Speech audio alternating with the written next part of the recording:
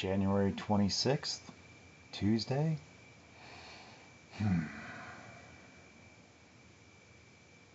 Just got home. Day started out. I didn't really have a chance to start the day, really. It just kind of went. And I don't know.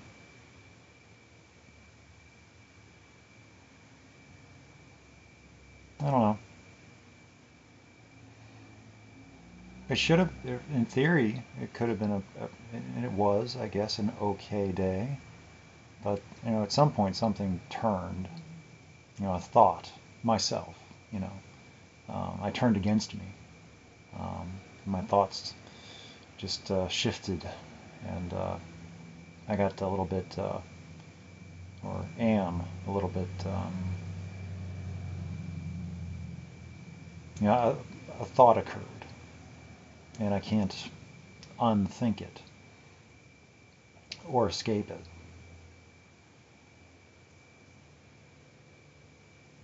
And it is a possibility. There's lots of possibilities. I don't know anything. There's just so many, unknowns.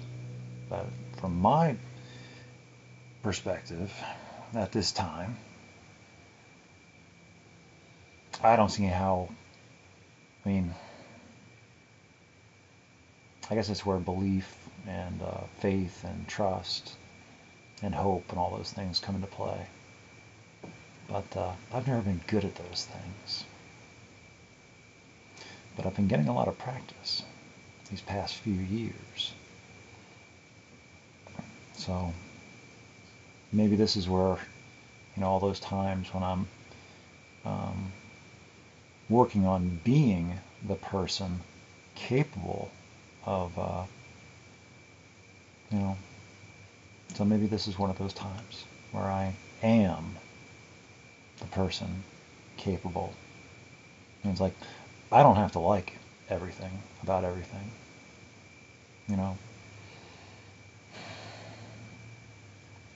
But I can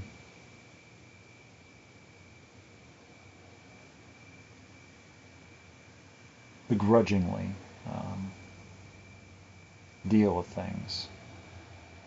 It just seems like if I don't deal with it, well, then who else is? No one's going to swoop in and start handling stuff. It's like, no, that's not how it is.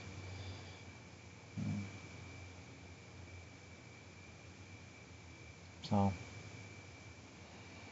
it's scary, though. The whole adulting thing. Just kind of doing it. I don't know how other people do it.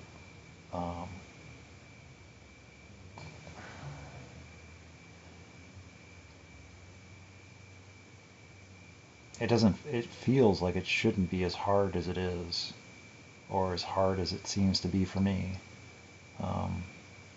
Like, I just know that, once my thoughts turned against myself at work, I was just really, really tearing myself up.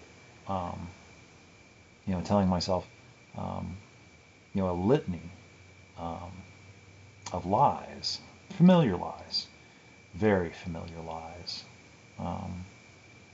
I started making a list of words, of trying to identify how I feel, and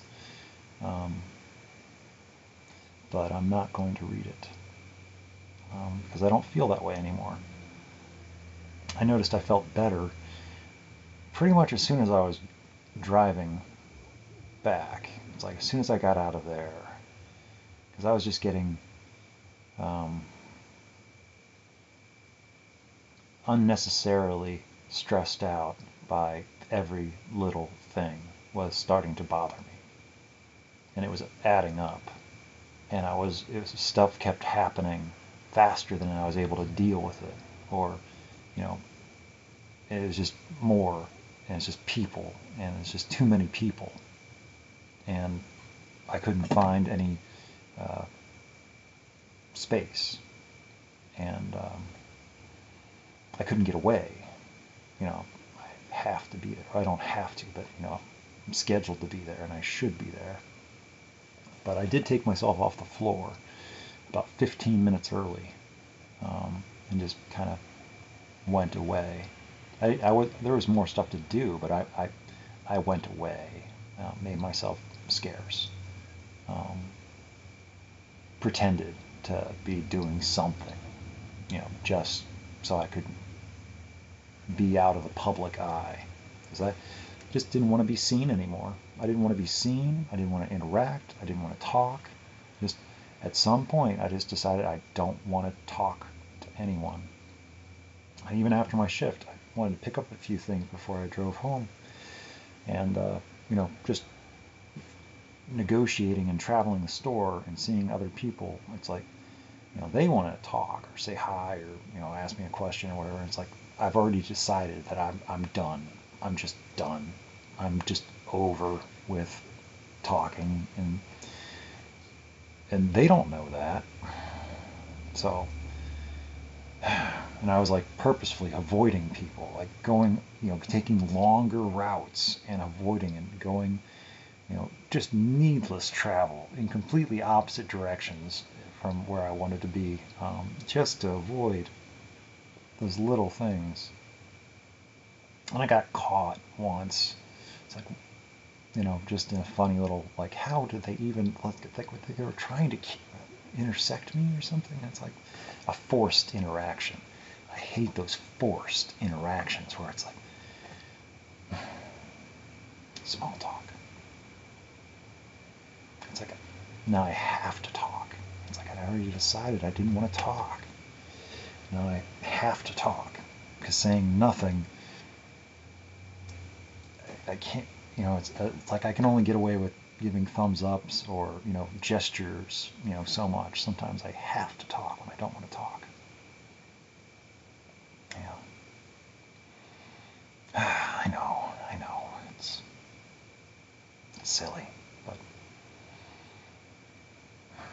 it's serious, you know. It might sound silly, maybe it is silly, but, you know, once I get emotionally destabilized, just, you know, compromised, um, I'm just I'm just on tilt, and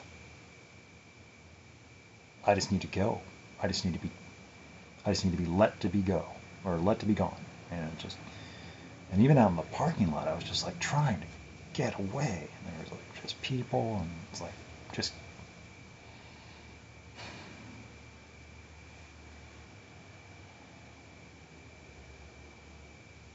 I mean, the world's not going to get any better. In fact, the world's going to get more and more populated and more crowded. So the world's not, it's not going to get any better. So the only choice is for me to get better. But that's probably not going to happen much either. All I can just do is just keep doing what I'm doing and learn to get better at being okay doing what I'm doing. And maybe somehow I'll get better, I don't know. But it's always been this way. You know, like anxiety, you know, attacks or panic attacks, whatever you want to call them, I don't care. What I just want to I don't feel okay until I get to a safe space by myself, and from there I can start to gather myself together and put some perspective on it, and like, okay, like look at my notes, and it's like, but I don't know, and thoughts as well. So, you know, just uncertainties. Yeah. These are not new uncertainties, but you know,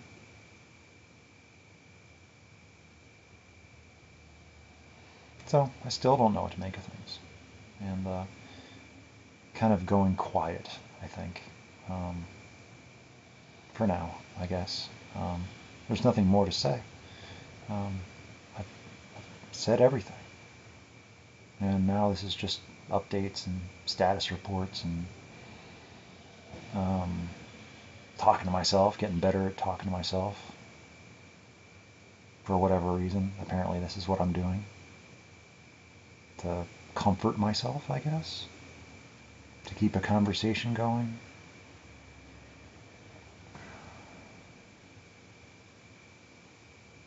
So I don't forget, I guess.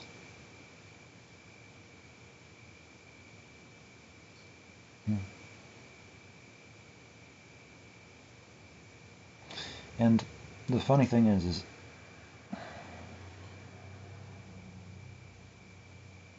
the only ones that know anything about this. I don't talk about it. It's no one's business. I don't know if that's like, I'm the only one that can decide whether that's a good thing or a bad thing. I think it's okay. It's not a secret. It's just private. And it's like, on a public, but who cares? This is so anonymous. It's like lost amongst millions and millions of pages, hiding. It's like, who even does this? I mean, there's people that do this, I guess, but how do you know them? It's like, how many people are doing this sort of thing? But they don't have any, you just don't know about them because they're doing it like how I am. And there's just under the radar, low profile. There could be millions of people, millions of channels like this, where somebody is just talking at the camera. And if you don't know who the person is or how to find them, then you'll never find them. Or something like that. I don't know how you'd find anybody, so I don't know. It was a random thought I had. Oh, and the other random thought, or random thing, which I kept forgetting to remember, but now I remembered. From my trip to Wisconsin, I did the whole thing with the Illinois tollway. I had to register, and it took me like an hour. I was like, I just want to pay a toll. And then it said I owed nothing. I got a receipt today. I was charged $3.80. I was like, yes. So the receipt said that it sometimes takes as long as 30 days from the time of travel for their billing process to go through. So I was through there. I didn't realize it takes. I thought the automated system would, but I guess it takes it a while. There's a lot of cars. So I don't know. Well, now I know. It takes a while. I was worried that I would get, billed for fines and late fees and things, but I got a bill for, I got charged. So it's like, good. So now I know that the information was there and they were able to bill me, and I don't have to, one less thing to worry about, or one less thing in the back of my mind that every so often I would remember and think about and be like, never did get a bill, and and so it's like yesterday I'm glad I got the taxes done, because otherwise I'd be thinking about that, and then today it was just a strange day. I don't know where these thoughts come from.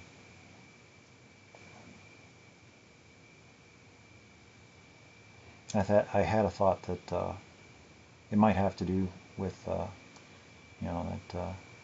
that guy Matt, who just dead, overdosed, heroin, dead. No one was talking about him. Not that I heard. Like I said yesterday, maybe they were before or after. I wasn't part of it, and I didn't know him. I didn't even know who he knew, and who knew who, and how closely, and how long, and his history. But I don't know.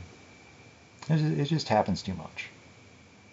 As if I have any control over it, or it just seems like it happens quite a bit. And that guy that wanted me, or he mentioned something about sponsoring, and it's like, I gave him a pamphlet. And he seemed pretty gung-ho about it the first day he mentioned it. And the very next day was standoffish. And it's like, okay, well, I don't, it's not my thing to do. It's like, I don't get a commission for sponsoring people. It's all like, well, for every sponsor, I get, it's like, so it makes it really easy on me, which I'm glad for. If he's got my number, so if he calls, I'll still talk to him, but I feel like I'm off the hook, kind of. As if he was just looking for somebody to, like, it's like, I'm not even going to bother even thinking about it. It's the same old thing. People have different angles that they like to play. And it's like, if people want to play games, they can play games. But I'm not going to play along. It's like, I just get tired of playing other people's games. And, there's some games I like to play, but not when it comes to recovery. Not when it comes to, you know,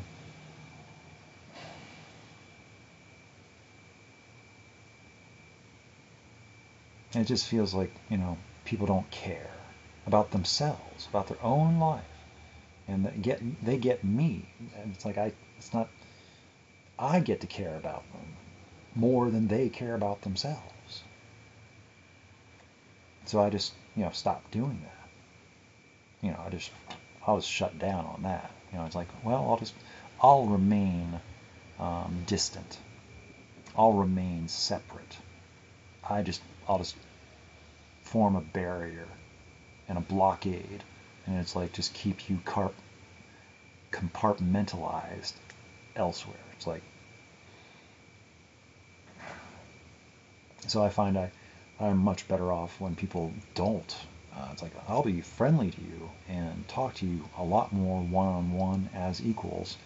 But as soon as you start, talking about sponsor, it's like, then it's like, okay, all of a sudden now I'm like in charge of you. No. And it's like, I don't have a curriculum, and I don't have and also it's like, I don't work the program like how you're supposed to work the program. So,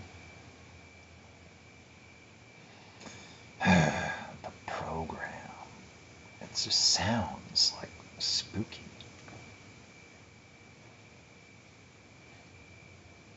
No wonder. There's just so many misconceptions, and there's so much misinformation, and there's just.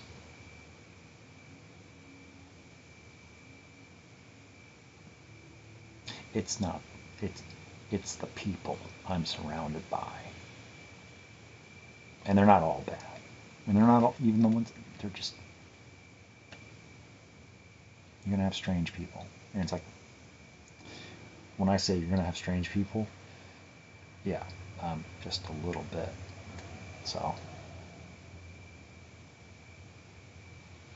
I like to think that I'm like the voice of reason, and kind of an outside perspective from the inside out. It's like I'm thoroughly embedded and entrenched in this whole thing, but I'm trying to, become less. It's like, I prefer to just, be anonymous. No one really needs to know me. Oh, and that's the other thing I thought of. That's been helpful for me. About, like, not really keeping everyone else up to speed with what's going on in my life and what I'm doing is, when I don't do that, then other people can't ask me about it. Because if I don't want to talk, then if they don't know what's going on with me, then they really can't ask me about it. So I consider that a good thing. It's probably supposed to be a bad thing, but I consider it a good thing because, it's like, I just at work today, it's like a guy asked me, well, how'd you like your vacation? when I'm trying to, work. And I think it was a prompt to try to get me to stop what I was doing and have a conversation and like show him pictures or talk about the trip. And it's like, I'm not here to, like, so I was just like, yeah, I enjoyed it and kept on working. That was probably rude, but so I don't know. I'm just talking for the sake of talking. I'm tired. I'm a little bit angry. I'm a little bit lonely and hungry. So I am hungry, angry, lonely, tired. Which means I shouldn't be making any decisions or anything complicated or any declarations of intent of any kind, or make any judgment calls or make any choices. I should just settle. Just settle and relax, and breathe, and I'll take a nap.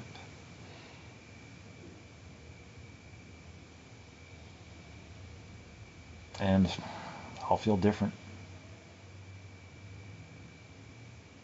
So that's how it goes. The ever-changing tides.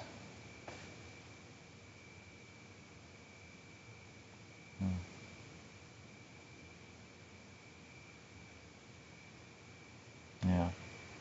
But still that thought. It is a possibility. So, but there's nothing I can do about it. It is, it's outside of my purview. Apparently, is a word I'm using now. I'm trying to think of another word that I like better, but influence isn't right. Purview, no.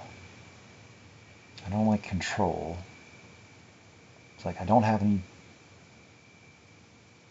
outside my domain, my realm.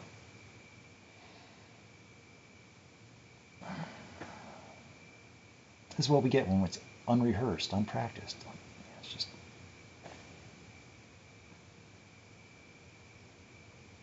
Anyway, I guess that's it. I should go.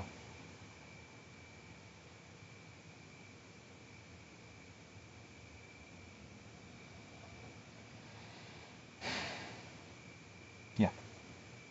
So, I don't know if there's anything worth recording here, but it sure did pass some time, and I guess I feel better for having said it, whatever it was I said, which I have promptly forgotten. So, yeah. So I know I said some words. I'm pretty sure, because I've got it. I must have said something, because otherwise I wouldn't still be sitting here. And I do remember, right? I have a sense of it. I don't remember everything. I don't have to. Once it's said, I don't have to remember it. So, anyway. Okay, now I'm going to go. Okay.